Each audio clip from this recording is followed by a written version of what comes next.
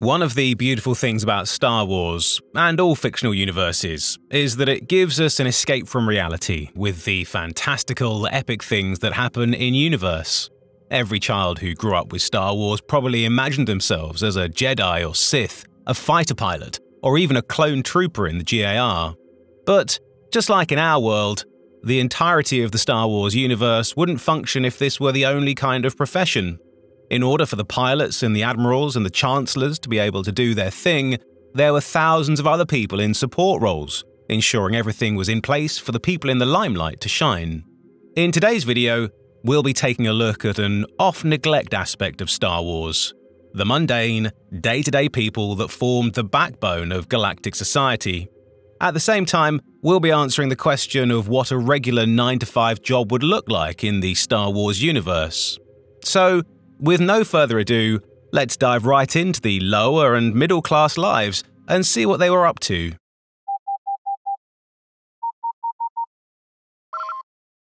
Attention, Sergeant on deck! Amongst the most important kinds of jobs were those related to agriculture. In a galaxy full of quadrillions of people, there was a continuous, urgent need for food production. This was especially true for highly urbanized worlds like Coruscant or Corellia, which relied on food being imported from distant agri-worlds like Tanab, Yukio, and Telos to sustain their monstrous populations. Without the work of farmers, galactic civilization would have never been able to grow the way it had, and population centers like Coruscant would have either starved to death or never developed to that degree of urbanization. In this category, we're not just counting the typical farmers like the ones you might find on Tanab, tending to crops manually, or with the use of droids. Across the galaxy, there were several different types of agriculture, all of which were key to the population they sustained surviving. Take moisture farmers, for example. Vapor farmers, as they were also known, were individuals who operated a moisture farm on arid or desert worlds, such as Tatooine or Behemoth. These moisture farms boasted large structures known as vaporators that could extract excess moisture from the atmosphere and condense it into stores of liquid water. On these scorching worlds, rainfall was either scarce or non-existent, and moisture farming was the only way to sustain life on the planet. On Behemoth, for example, when a group of brigands began targeting the local moisture farmers around 27 ABY, their antics almost destabilized the entirety of the human colonies on the planet. Another obvious type of farmer were the various types of livestock keepers. This is where you would see your average nerf herder or bantha herder. In a similar vein, hunters such as fishermen or yagi men didn't raise their own livestock, but hunted for food. As you might imagine, meat was a staple in many cultures and planets, and that meat had to come from somewhere. Having enough food to eat wasn't the only thing an average galactic citizen had to worry about. On some planets like Coruscant, even breathing wasn't something you could take for granted. Even in our own world, engineers and maintenance workers are critical to pretty much everything working correctly. If you get on a train to commute to work, you have both to thank for your commute going smoothly. But in Star Wars, these support staff played an even more critical role. You see, part of galactic history focused heavily on exploring and colonizing new worlds, many of which were inhospitable in one way or another. In other cases, colonized worlds slowly became inhospitable over time, calling for a need to build and maintain the basic systems that allowed those worlds to sustain life. Let's take a look at Coruscant, which was a prime example of such a planet. As you might remember from our video on the Republic's capital world, Coruscant had multiple systems in place to allow for Coruscant City to function. One such system was the Orbital Solar Energy Transfer Satellites, also known as the Orbital Mirrors, that concentrated warmth and sunlight from Coruscant's small sun onto the planet's surface. This not only gave Coruscant more daylight, but it also raised the surface temperature by a few degrees to allow for a more hospitable climate. Next were the atmospheric scrubbers, which flew above the galactic capital and continuously purified the air. Without these scrubbers, Coruscant's atmosphere would have quickly become so polluted that life would have practically ceased to exist, or everyone would have had to walk around wearing gas masks 24/7. Coruscant also boasted its own weather control system, a system that essentially created an artificial temperature climate. Another thing to consider were Coruscant's thousands of levels. With such a staggering engineering problem to overcome, the Ecumenopolis engineers had constructed systems to transport water, clean air, and electricity throughout the levels, usually at the expense of the lower levels.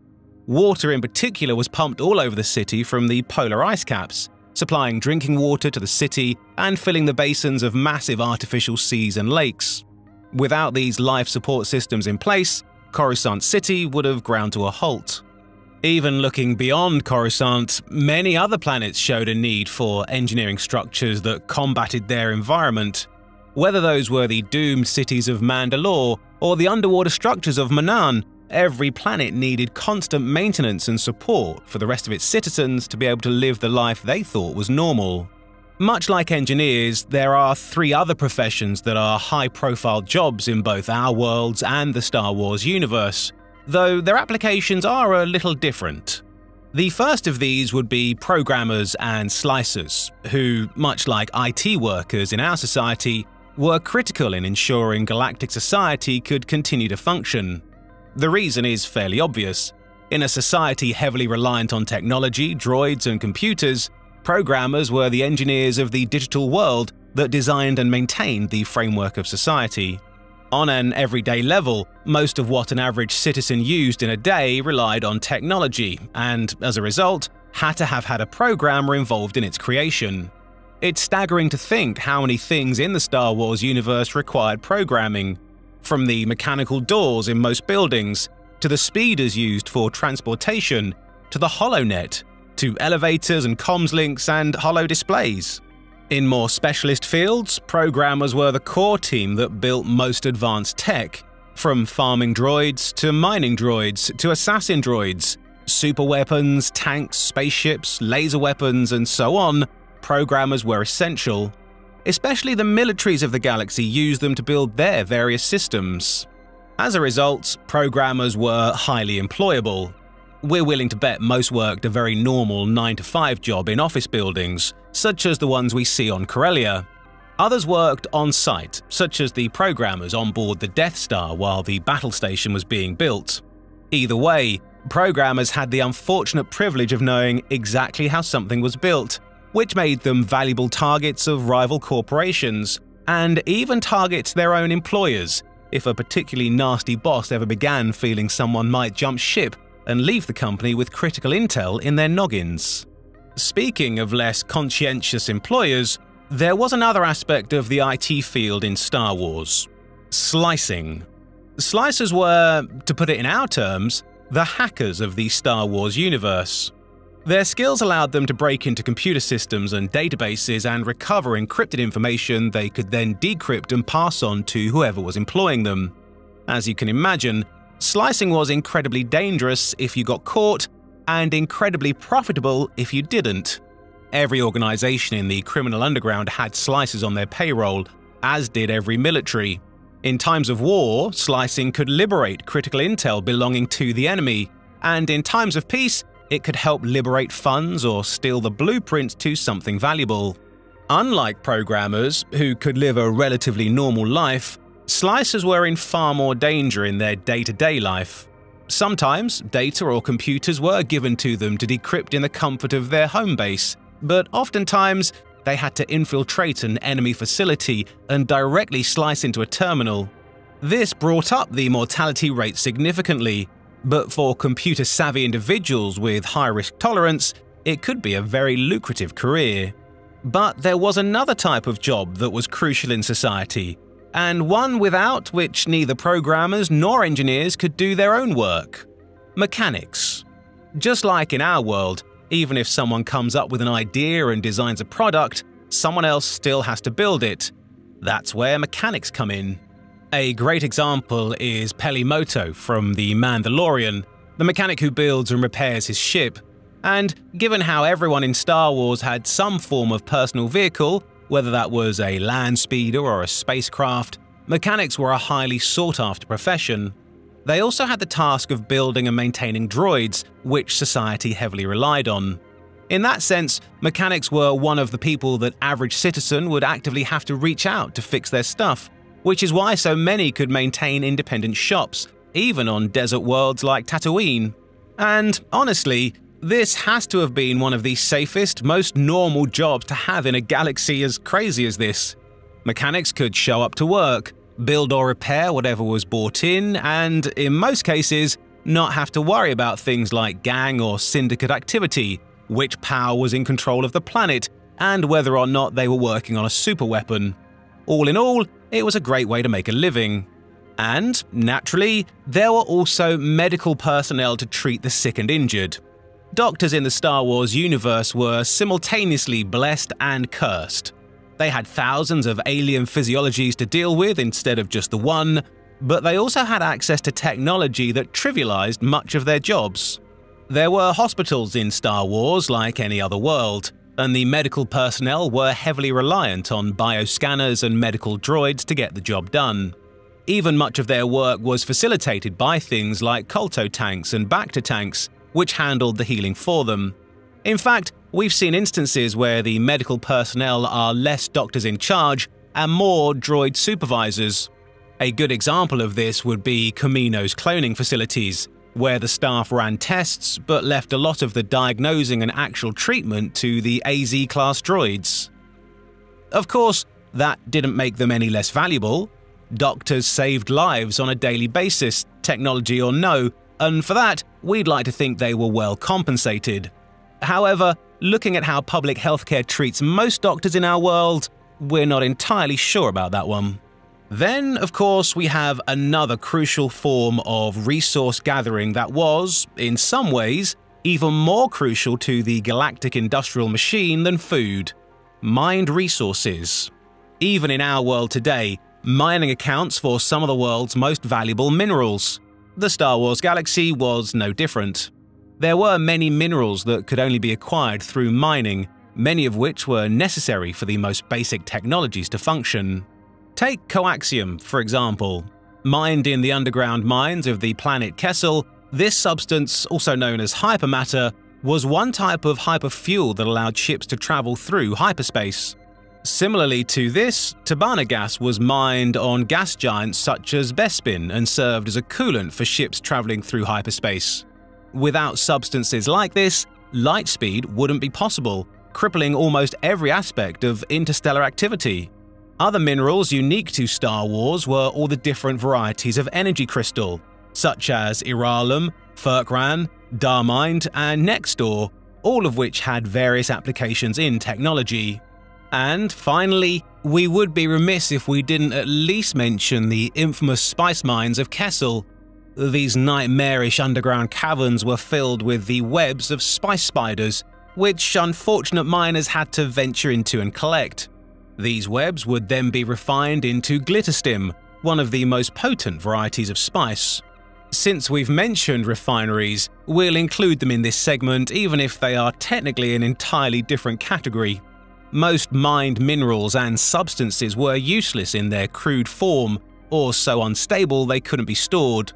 Refineries were necessary to convert most of the raw material into usable forms, whether that was extracting and storing Tabana gas in Cloud City's gas refineries or transforming the spice spiderwebs into glitterstim. Without people toiling away in these refineries, most mining products would go to waste, and many staples such as hyperspace travel would be impossible. Speaking of space travel, there was a lot more needed to make it possible than just the fuel itself. Another aspect of daily Star Wars life that few seem to give much thought to is the day-to-day running of a typical spaceport, and how, without dedicated employees running the place, there would be a lot more casualties. Again, we can draw parallels to our own world. Every single airport, from the tiniest island facility to the huge hubs like LAX or Singapore airports, need to have air control personnel that plan, guide, and coordinate aircraft that are preparing for landing or takeoff. Both the airspace and the runway of an important are finite, and with dozens of planes potentially moving at any given time, air traffic control plays the critical role of preventing accidents from occurring. When we adjust the above example for an average Star Wars spaceport, it gets exponentially worse. When looking at an ecumenopolis like Nar Shaddaa or Coruscant, It's sometimes difficult to mentally grasp just how huge their populations really were. Coruscant, for example, is credited at hosting 1 trillion people, but if we're being realistic, the number would be multitudes higher. Add to that how central both planets were to trade, travel and politics, there's no doubt there were thousands of spacecraft arriving or departing. While it's true that, with Starship's thrusters capable of lowering a spacecraft without the need of a runway, the numbers were just so much higher than the daily traffic even the largest of Earth's airports get, that air traffic control would have been critical in ensuring there weren't too many casualties. Simultaneously, air traffic control was responsible for receiving clearance codes where they were needed. They also segregated incoming vessels based on the ship's designations, sending cargo-bearing vessels towards the commercial area for inspection, whereas personnel craft was sent elsewhere.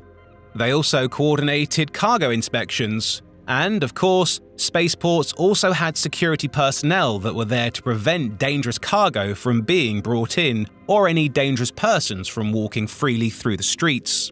Many of these staff members worked for the Bureau of Ships and Services, who had inspectors and officials at most starports and whose organization was the true ultimate power in the universe.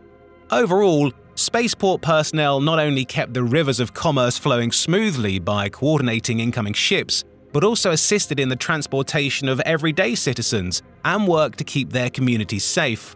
As much as shows like Star Wars Rebels or Andor show them being entirely incompetent, as a general rule, they did their job well, and without them, many aspects of interstellar travel and trade would be significantly more difficult and dangerous. Speaking of trade and commerce, there's another aspect of Star Wars we were lucky to catch a glimpse of in the Republic Commando novels: accounting. Now, this is precisely the sort of profession we meant to look at today. Accounting is probably one of the most boring, least glamorous professions, and yet it's absolutely necessary if you want your company to not go bankrupt. To put it briefly, accountants can serve several functions for a company. Some examples are reviewing financial statements and other reports to make sure they're accurate, performing account reviews and audits, preparing tax returns, and so on. Now, we hear you. Most of the corporations we see in-universe are some of the most corrupt institutions we could ever imagine. And it's true, most corporations that make an appearance are usually the bad guys in the story. We're looking at you, Zerkar. However, not all companies were like that. For every Zerkar, there were millions of smaller businesses that were just trying to get by. And, even when we got to the hugely corrupt corporations, you'd still want an accountant. If you're the sort of chairman that would embezzle millions of credits, you'd want to be sure other people weren't embezzling, wouldn't you?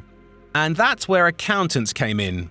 From what we can see in the Republic Commando books, accountants on Coruscant weren't rich, but they made enough to afford a small but comfortable apartment alone.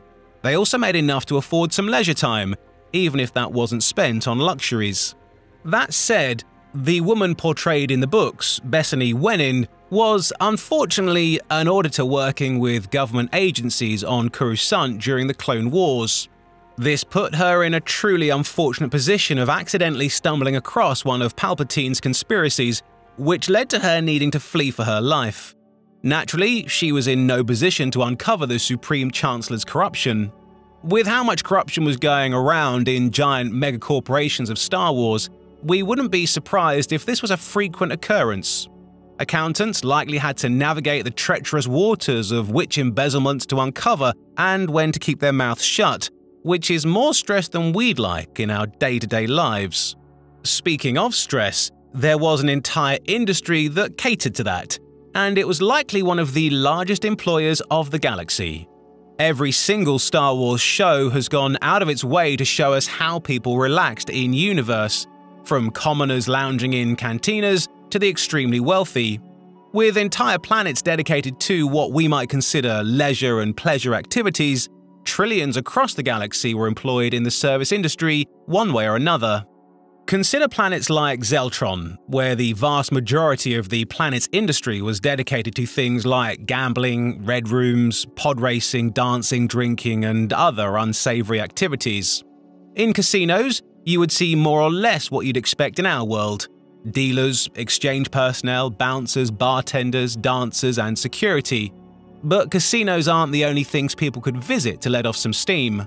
Red Rooms are one of the oldest establishments in the world, and we won't go into them too much, but they existed, especially in places like Nar Shadar's red light district.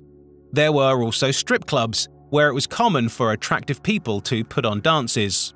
Certain alien species, such as Twi'lek, were very desirable as dancers, and they were fairly universally considered to be attractive, and people of both genders could be found in most large establishments, in person or over holo. Other more reputable establishments like clubs, bars, restaurants, and so on were very much a thing, and places your average citizen would go to let off some steam. That said, these were all some of the more legal options for entertainment. There are a few other options we're going to discuss separately, one of which was mostly legal, while the other was mostly illegal. We're pretty sure you've all heard of the former, pod racing. As a sport, it was one of the more popular forms, much like rally racing is in our world. Although races could be held on any planet in the galaxy as long as there was space for a track, there were a few that were infamous for it. Malastare was notorious for its pod racing circuits, and everyone remembers little Anakin racing on Tatooine in Episode 1. Other planets with a reputation for pod racing were Kurgans, Thuron, and Cantonica. Some of these, like Malastare and Tatooine, held races across the wide-open terrain, while others, like Kurgans and Cantonica, had a more urban setting. Across the galaxy, there were millions who tried their hand at pod racing. Racers with talent could amass large amounts of wealth and fame, as races were frequently broadcast across the galaxy. Those with exceptional talent could even earn sponsors in the form of well-off figures, like Hutts. As sources like Knights of the Old Republic let us know, participating in races cost an upfront fee, but winning earned you multitudes in return. The more you won, the more access you had to higher value races, which could boost both your reputation and fortune as a racer. That said, pod racing came with great risks. Episode 1 made it clear that Anakin was the only human racing around that time, and this was for a good reason. Pod racers hit ridiculously dangerous speeds during a race, and combined with the constant sabotage attempts and open attacks other racers initiated during a race, lightning-fast reflexes were pretty much mandatory if you wanted to survive a lap, never mind an entire race. And, even for non-humans, racing was still incredibly dangerous. As we just mentioned, during most races, competitors were not only allowed but encouraged to actively try to harm the other people on the track. Many pod racers came equipped with various weapons, including laser weapons, magnetic locks, shields, and other ways to sabotage your opponents. Pod racing was, after all, a spectator sport, and the fun wasn't just in seeing who would win, but also in seeing who would make it to the end. With that in mind, the life of a pod racer on a day-to-day basis was likely fairly banal in between races. For the most famous, their earnings would be enough for them to comfortably live off without needing an actual job. For those trying to break into the sport, they would most likely have another job so they could save up the credits needed to kit out their pod racers and pay the race fees. And, of course, we'd be remiss if we didn't at least mention some illegal activities, such as drug manufacturing and distribution. We've already gone over the various stages of drug production, so we'll look at the other side here. On almost every world in the galaxy, there were people and organizations that focused on distributing illegal substances. Some of these, such as the various types of spice and stims, could be sold through cartels, or even your average no-name street dealer, which were known as slithemongers in the Star Wars universe. In other places, like Zeltron, these substances weren't as illegal as they were on other, more reputable worlds. The Zeltrons were well known for their aphrodisiacs, as well as some substances that, to put it nicely, could create an instant physical attraction towards a person, circumnavigating the need for actual consent. What's interesting is that, in a galaxy as wide as this, many normal, everyday things could be addictive. This was the case with the Arconia, an alien species that could grow addicted to table salt. The Republic made great effort to prevent salt from reaching their world, but salt dealers found ways to get salt to the Arconia anyway, leading to a huge salt problem on the planet. In cases like that, of course, the operations were run mostly by larger cartels or syndicates, which brings us to the next career choice for our average galactic citizen. Over the millennia, thousands of gangs, syndicates, and cartels popped up to populate the galaxy's underground scene. Organizations like Black Sun, the Pike Syndicate, the Hutt Cartel, the Justicars, and many more ran operations across hundreds of planets. As we've already mentioned, spice was one of their main wares. The Book of Boba Fett shows us how much spice the Pikes moved across worlds like Tatooine, while places like Nar Shaddaa were run by the Hutt Cartel. However, this wasn't their only field of operation, not by a long shot. Cartels and other criminal organizations were heavily active in the black market, smuggling weapons, intelligence, and even people where they weren't supposed to go. Many were involved in the slave trade, which was illegal in much of the galaxy. Additionally, they worked security, providing protection to various people at a steep cost, voluntary or not. And finally, they were of course involved in various crimes of violence, such as battery, burglary, theft, and even assassination. People working for these criminal organizations could have a variety of jobs, from working for their manufacturing facilities to security, distribution, enforcement, logistics, and even negotiation. As a consequence of working for these criminal groups, no employee would ever feel truly safe.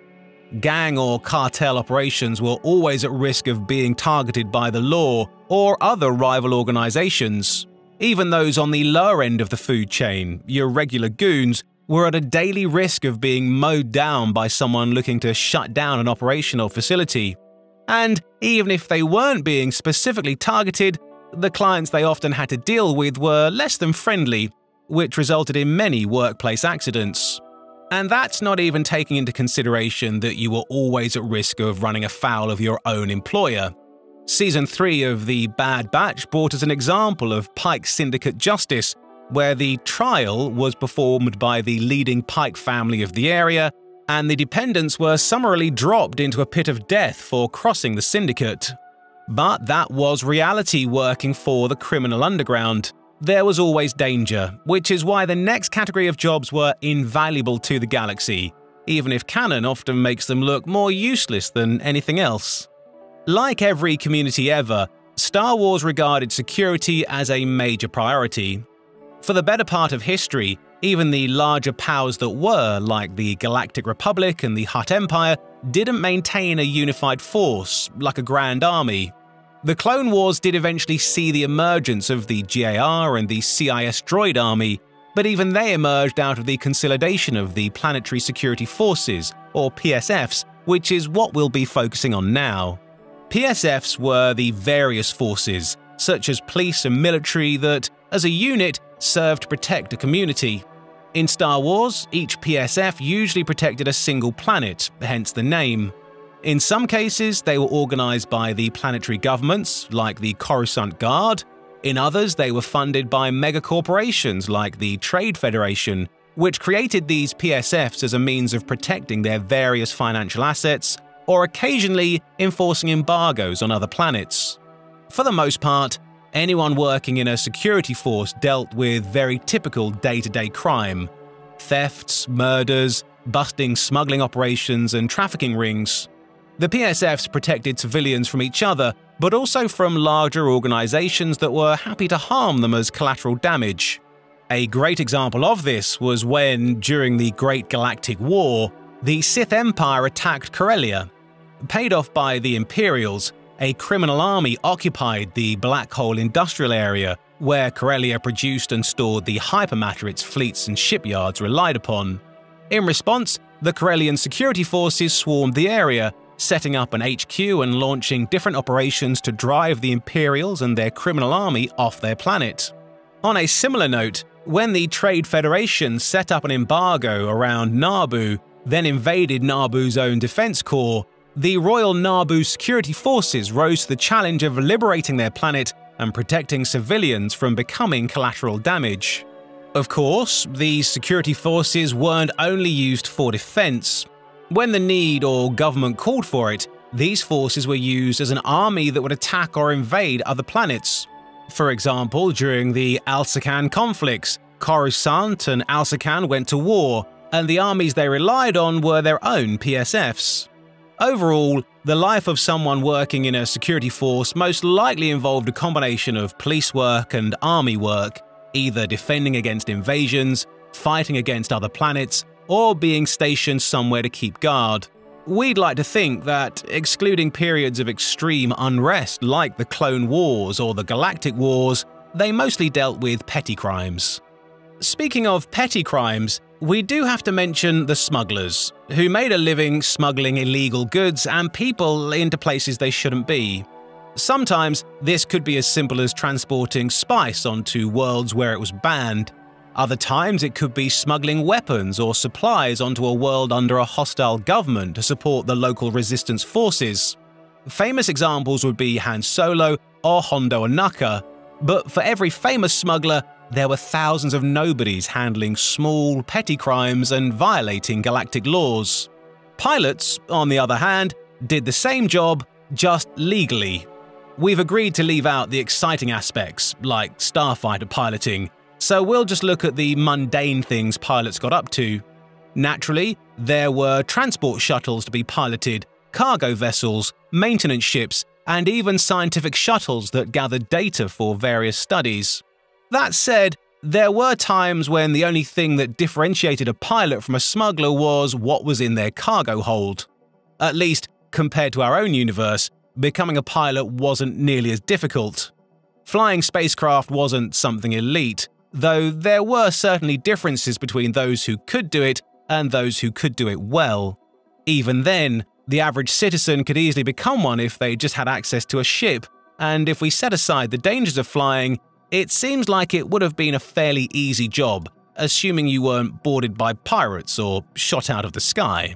And finally, with all that said, there's one final category of people we need to talk about.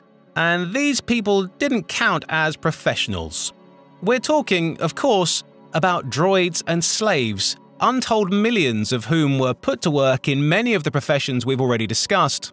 However, unlike your average galactic citizen who was hired on to do these tasks, both droids and slaves were not only uncredited, but unpaid, unprotected, and heavily exploited in every sense of the term. Unfortunately, regardless of the era and often even the galactic power in question, there was always some form of slavery upholding the foundations of society. Even though the Galactic Republic claimed to be against slavery, it still set droids to work without ever acknowledging even the most basic of droid rights. Without the unpaid labor of the two, the economy would have been drastically different, which is enough to leave a bitter taste in your mouth no matter how fantastically the universe might otherwise be. Naturally, this isn't an exhaustive list of all the different jobs people in the Star Wars universe might have. In a galaxy as large as this, there were thousands of jobs someone could have, but we tried to go over some of the major ones without which galactic society would essentially cease to function. But what do you think? Are there any major mundane day jobs we should have mentioned? If you had to be a mundane civilian living in the Star Wars universe, what job would you like to have? Feel free to let us know in the comments down below.